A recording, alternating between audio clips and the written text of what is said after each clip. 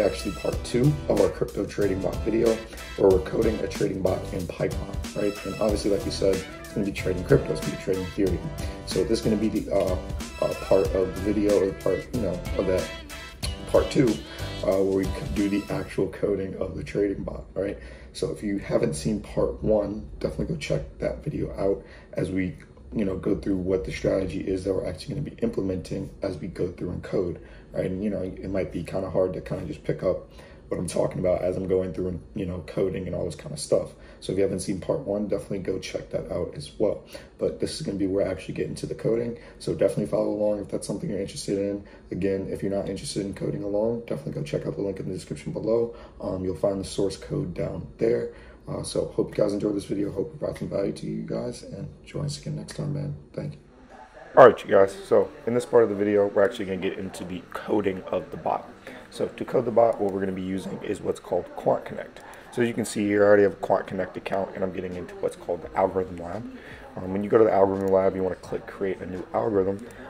It might take a little bit for it to come up for you. Depends on, kind of what you pay for Quant Connect when you go through all that. So just definitely take some time to look through that and kind of think strategically about that in terms of what you're going to need and what you think you might need now versus later.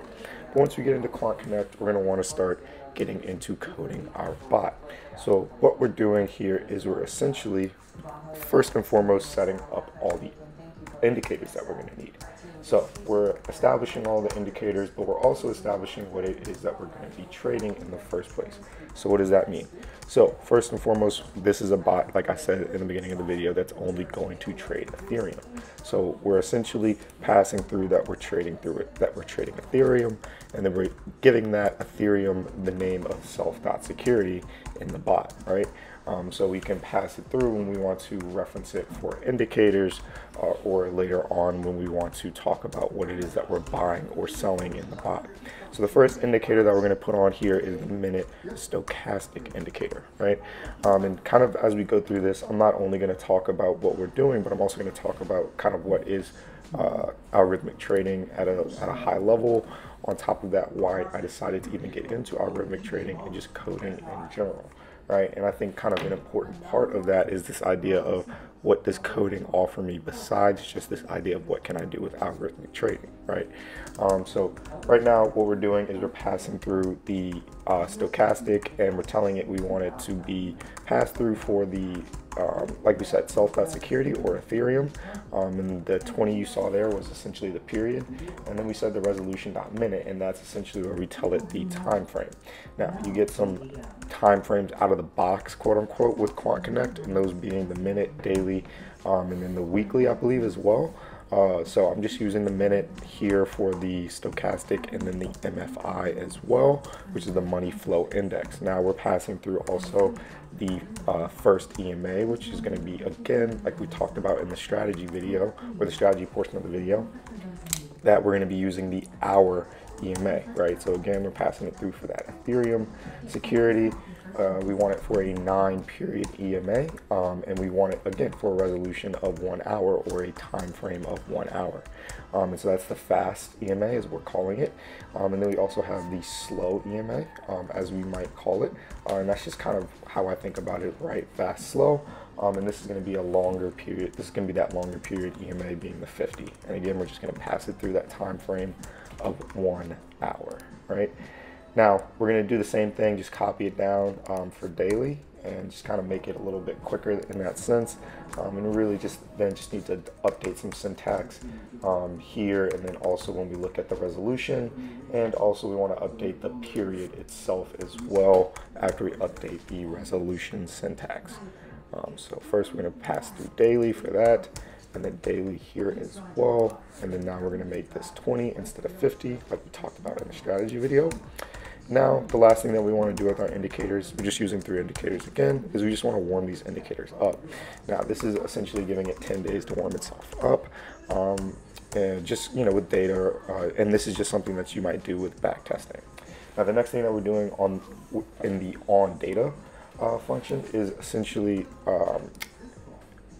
what the onData function is every single time that there's kind of, a new price feed through it updates, right, or it's called, or right. So in that sense, what we're doing is we're going to tell it right now if all of these indicators that we just passed through aren't ready, right? And that's what we're typing in right now. So if not self dot minute stochastic dot is ready, right? And what does that mean? So if it's not ready, and if the self dot MFI is not ready, minute MFI is not ready, and all of the rest of the indicators that we just created up there, we just want to return, because we don't want to be trading when our indicators aren't ready. And that was the point of the whole warm-up thing, right? So you'll see that there's kind of going to be kind of a little bit of a break period when we actually go through in terms of testing it at the beginning, right? And you're seeing some red lines right now. That's just because, like I said, Quant Connect can be a little bit slow or fast depending on you, for real. It's really depending on your internet, how much other stuff you have going on your computer. And so kind of in this sense, it's a little bit behind. So even though I'm typing in all these things, so right now what I'm doing is, I said if it's not ready, we want to return. So now I'm saying when the stochastic is ready, we want to create these variables, right? But as I'm typing these things in, Quant Connect is a bit behind. So I think it thinks I'm typing an error. It thinks I'm, have an error going on until the, the if statement or whatever it is that I'm creating is complete. So now that we have the, the current stochastic value passed through as a variable, we also want to pass through the current stochastic K value. And then we're going to do the same for the stochastic D value as well. And that's the stochastic K and D line, sorry. So we're going to create current values for those. And then we're also going to do the same essentially for the MFI. And then we're going to see here why it's a bit different in terms of we didn't need to look at the chart so much when we were looking at the overall strategy that we were creating. Now create the stochastic D value, again, we're just using that copy and paste that we used again, like with the daily EMAs and the hourly EMAs, right? So now we're going to be creating that minutely MFI, and I'm very bad at typing. As you'll see later on, I have a couple typos, which is, it's pretty common to have. But essentially now we're creating this positive money flow variable, right? And in creating this variable, again, we're just going to be using the current value. But for this one, much like we used with stochastics and getting the stochastic K line, for example, we want to get the current value of the minutely MFI's positive money flow, right? If there is any, right? And so we pass that through. And just to make sure that we don't have any issues with it saying that the what we defined isn't available, I always just kind of do this. This isn't something that you always have to do, depending on where you place it, but it's just something I do just for my own sanity, just so it's not something that slows me down later on. And so once I create the variables, I kind of pass them through outside of their creation, just so they're there as well. Now what we're doing is we're actually going to be creating the variable where we will be getting the current price of Ethereum each time that we want to, say, for example, check it against the EMA. And also we're going to be creating the variable where we're going to create the actual order quantity when we want to buy or sell some Ethereum, right? And for both of these, we're going to be using some predefined functions in Quant Connect, or predefined methods in Quant Connect, to create these variables that we need. So that being again, the price variable and that quantity variable. Now what we're doing is we're creating essentially the setup to check the rest of our indicators, right? So the first thing we're going to do is we're going to want to pass a false value to all the things that we're going to want to check for before we enter a trade. Now what do I mean by that? So what is something that we're going to want to check for before we enter a trade? Well, the first thing that we're going to want to check is are we already in a trade, right? So that's why we pass through the is long and is short, or as you see, is false, as it should be is short, right? But that's why we pass through the is long, and so we can go through and tell Quant Connect, well, check if we are long, and if we are long, return, right? Essentially. And we can do the same thing with is short. And we're going to want to do the same thing with overbought, oversold. We're going to want to look at, again, thinking about the strategy that we talked about in the previous iteration of the video. Is the stochastic K line above or below the stochastic D line while we are overbought or oversold? Also, we want to think about, is the price on the hourly chart and on the daily chart, are we above or below those 9 periods, so that fast EMA, or that 20 period on the 1 hour in terms of the slow period, or then the slow period on the, the 20 period being the slow period on the daily, and then the 50 EMA being the slow period on the 1 hour. And then also we want to think about as well, are those EMAs stacked? So is the 9 and the 50 on the 1 hour stacked up if we want to buy, and then is the 9 and the 20 on the daily stacked up if we want to buy as well. Now again, not only do we want to check those EMAs, price being in the right direction, but we want to check if they're stacked up. And so once we pass them through as false, all we have to do then, and this is just something that Daniel actually kind of taught me to do when I was coding, just for really just ease of sharing my code's sake, just for something like this, for example, because it makes it a bit easier if we type it out like this down the line to read actually what is happening, what is the if statement that is being called, or what is the if statement that's being checked, I should say, before we buy or sell, right? And I'll show you what do I mean by that, right? Because essentially now all we have to do since we pass it through as is long, right, equals false, is we have to say, well, when is long true? Well, is long is true when our portfolio has some Ethereum in it and it is a long position. So all we have to say is if self.portfolio, and then we tell it what security we want to check for this. We tell it again Ethereum using that self.security, and then we check again, like I said, is it long? And then we ask ourselves, and then we say, okay, well, if it is long, which is exactly what we just said there, if self.portfolio is long Ethereum, pass through that is long is now true, right? And we'll do the same thing with the rest of our indicators and essentially the setup of our strategy. So again, what are we going to be doing? Well, we want to check if the minute stochastic variable, or the current minute stochastic value, is above or below the overbought and oversold threshold. Now, what are those thresholds? That being 80 and 20, and that's what we're passing through up here now. The stochastic upper threshold and stochastic lower threshold. So again, we're going to use that variable that we created of the current minute stochastic value, and then we're going to check, is that above or below the upper threshold? If it's above the upper threshold, then what? We're overbought. So we're going to say overbought is true, right? And then we're going to do the same with oversold as well. And then once we do that with overbought and oversold, again, we're going to do it down the line with each of our variables and what we're trying to look at or see with our variables. So the stochastic K and D line, we want to see that the K line is above the D line. And we also want to check if the K line is is below the D line. All right, so we're going to check for both of those things. We're also going to check for, is the price above or below the 9 period exponential moving average on both the 1 hour and the daily, right? And we're also going to check if the 9 and the 50 period moving averages on the 1 hour are stacked up or stacked down. And we're also going to check if the 9 and the 20 period exponential moving averages on the daily are stacked up or stacked down, right? So that's everything that we're going to check, and that's essentially what we're passing through now. And then after that, it's as simple as passing through the idea of when do we want to buy and when do we want to sell.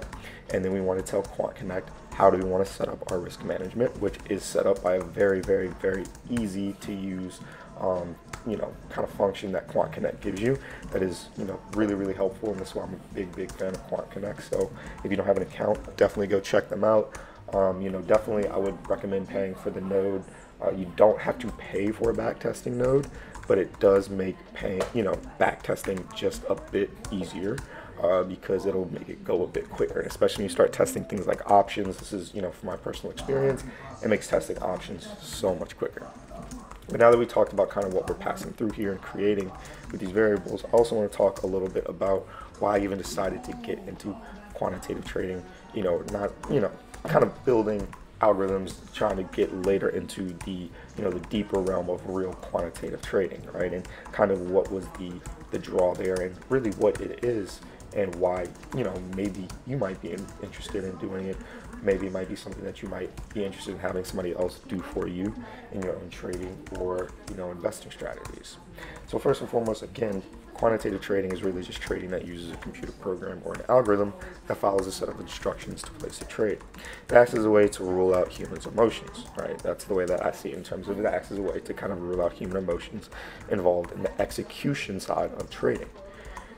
You can kind of build a bot maybe built around a human emotion in terms of using it to build a bot around sentiment. So, but in terms of execution, you don't have that human emotion element to it. The bot's going to do what the bot's supposed to do.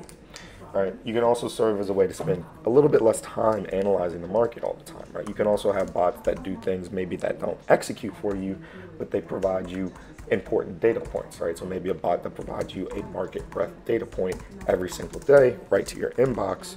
That might be nice for you to have before you start trying to trade, right? And this is kind of what it might be for not Quant Connect. This might be for quantitative trading, right? Now there are a number of platforms that you might use that act as development environments, that have specifically defined functions to make coding trading algorithms more seamless, right? And a good example of that, besides what we're using now today in Quant Connect, is MT4 and MT5, right? Now, MT4 and MT5 based coding is really what's called C# based coding, and then we see here, C++. Sorry, it's really C++, but it's kind of like its own version of C++. And then we have C# here with Quant Connect, and then also Python with Quant Connect, right? Now both platforms have backtesting capabilities to test your strategy before forward testing, which is especially important with algorithmic trading, as you're really going to be, as we'll see here with this strategy, you're also going to see likely the problem of overfitting, which is something that a lot of people fall into when it comes to creating their first trading strategy, right? But it's a very important process to forward test it, but also you're going to want to back test it before as well, right? But that being said, why did I decide to get into algorithmic trading myself, or try to learn the code and not just kind of have the art do it for me, because that is something that I could always do, right? And that's something that you could do yourself, right? If you think about it logistically, Daniel understands trading. Me and Daniel are friends. I know Daniel is a very good coder, right? I could just have him do it, right? Now, before we get into that, let's talk about what we're going to do right now in terms of checking the if statements of actually passing through an order, right? Having the bot create or execute an order. So the first thing we're going to check is, again, are we long already? So this is obviously going to be for if we're buying. So if we're long, if we're not long, and we're oversold, so that's oversold on the 1 minute, and on the 1 minute we're over. So if we're oversold and the stochastic K is above the stochastic D, and I'm just kind of checking my spelling here, and then the price above, and then price is above the 1 hour fast EMA, and then the 1 hour the 1 hour EMAs are stacked upwards, right? And we're just gonna have to repeat the same thing again for the daily. So price above the daily EMA, the daily fast EMA. Again, just checking my spelling here. And the daily EMAs are stacked upwards, right?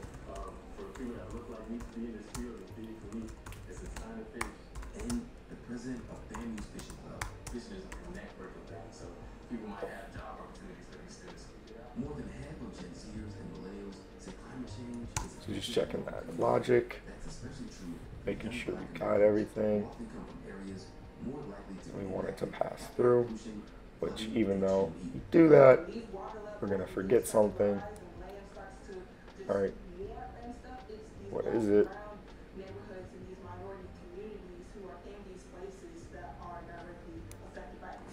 See you later. But now that we have that, we'll go through and pass through the idea we want to create a buy order. So we'll do, again, just a helpful little little function that QuantConnect has for us was a self.buy, and then we'll tell it that we want to buy Ethereum using self.security, and then how much Ethereum do we want to buy? Well, we tell it how much Ethereum we want to buy by passing through that quantity variable that we created, and we're buying, essentially using that quantity variable, we're buying 5% worth of our account. So we have a $100,000 account, we're buying $5,000 worth of Ethereum in that first order. And then let's say that it's $105,000 now in the account afterwards, just for ease of example. Then afterwards, we're now buying, we're now buying 5% of 105,000 instead of just 100,000. That's why I wanted to pass through that variable as a dynamic thing instead of just static, where you're buying the same lot size the whole time. Now, on top of that, what we're also passing through is the risk management parameters as well. So the first thing that we pass through is the take profit, which is essentially just saying once we hit an unrealized profit percent per security of 2%, liquidate the position, liquidate any positions we have in the portfolio. And then similarly, once we hit a maximum drawdown percent per security of 1%, liquidate any positions in the portfolio. Now we're just going to pass through the exact same thing that we just passed through up top for the if statement to buy, but we're going to pass through the flip side to go short, right? So first we're going to check if we're short, then we're going to check if we're overbought, then we're going to check if the K line is below the D line, we're going to check if price is below the fast EMA on the 1 hour, and that the 1 hour EMAs are stacked down. Then we're going to check that price is below the fast EMA on the daily, and then we're going to check that the daily EMAs are stacked down, right? And then again, we're just going to pass through that self.sell function instead of self.buy, and then we're going to use quantity again, and then we're going to tell it again we want to buy Ethereum using self.security.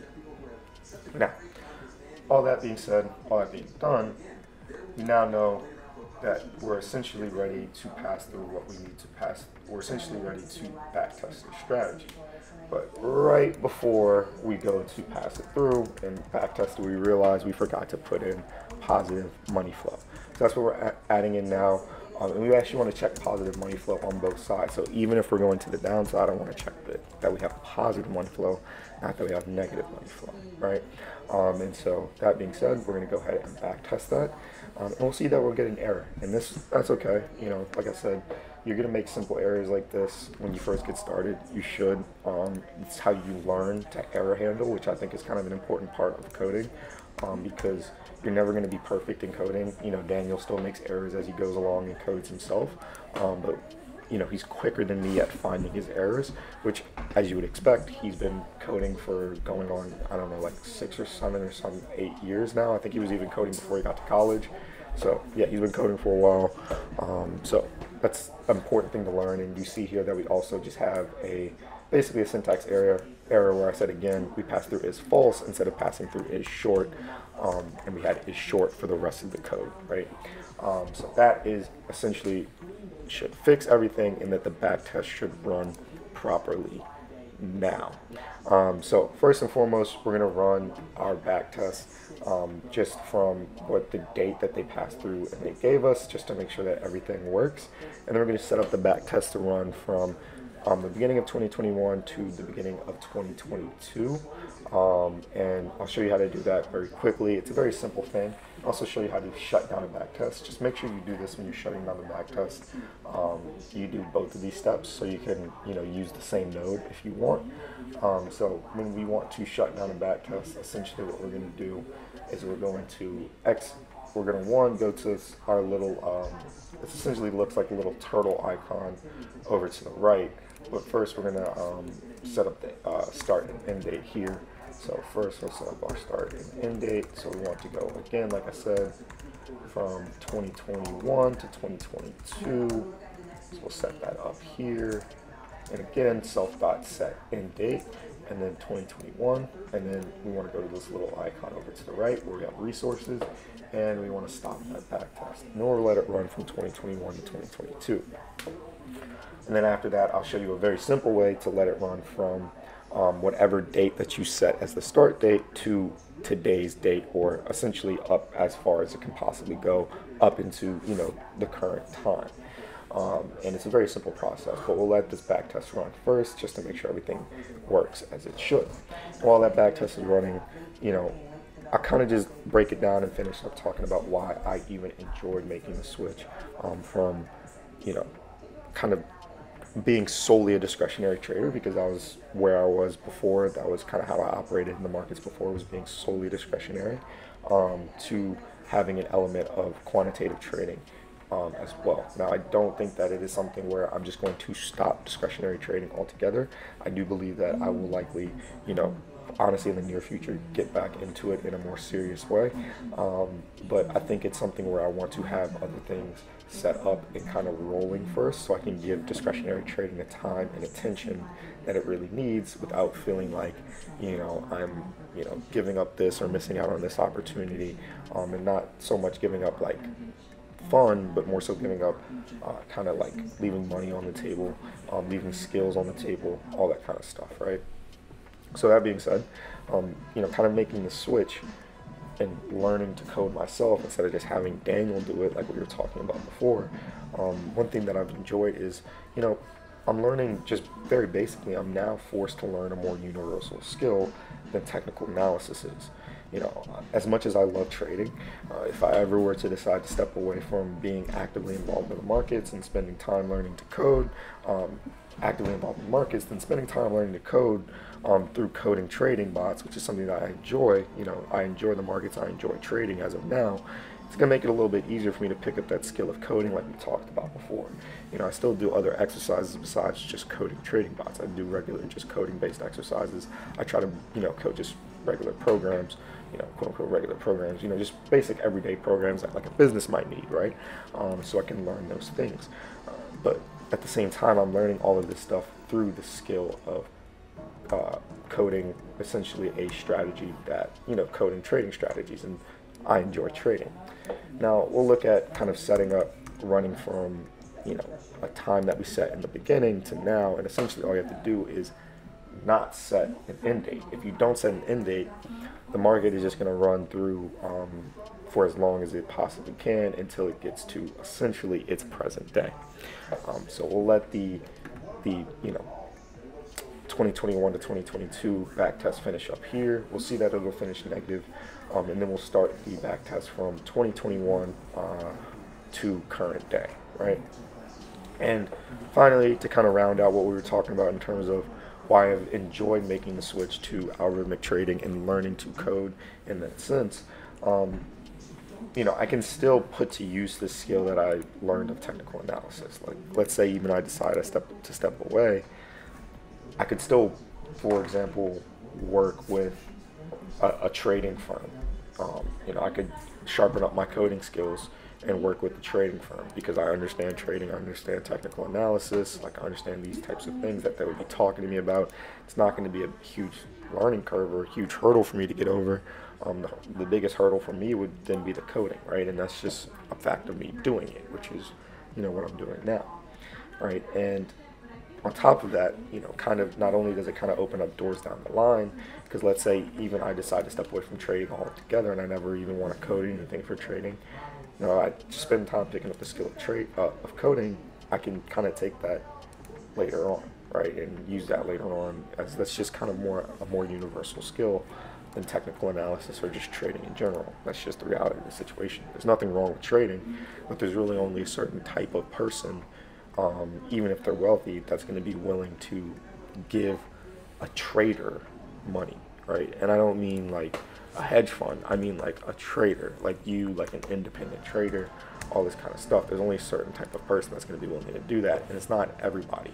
But if somebody's a billionaire, I'm not going to say for sure, but I would wager that they likely have some sort of business assets or some sort of business investments or something that might need your services or might need your skills besides just trading. So if you develop more universal skills, you become more valuable to that person, right? And when you're more valuable to that person, it's easier to kind of be around that person, learn from all that good shit, right? And so this is kind of the last way that you can set the current date. And this is a very simple way as well. And it's basically just, again, using a very simple function that Market gives you. You just say date time dot now, and that will take it to the current time. But no need to pass that through, no need to run that, as we're already running for the current date. Right? But other than that, I hope you guys enjoyed this video, man. I hope it provided some value to you. And I hope that the coding made sense to you guys.